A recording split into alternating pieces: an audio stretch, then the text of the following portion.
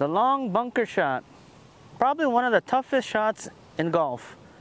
But we don't have to make it tough. We can make it easy. I'm going to teach you how to hit this shot. Now I watch a lot of you out there, you grab your sand wedge, you hit it, and you come up well short of the pin. Well, instead of using your sand wedge, I got my pitching wedge here, and we're going to make the normal swing, but because it's a longer club, the ball will go farther naturally.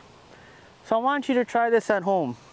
When you have a long bunker shot like this is probably about maybe 25, 30 yards or so, take out the sand wedge and use your pitching wedge.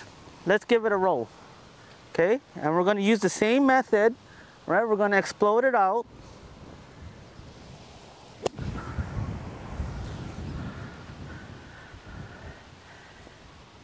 And now I got a good chance to save par.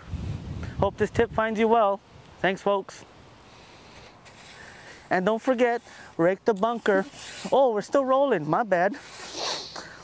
I mean, thanks, folks. Have a nice day.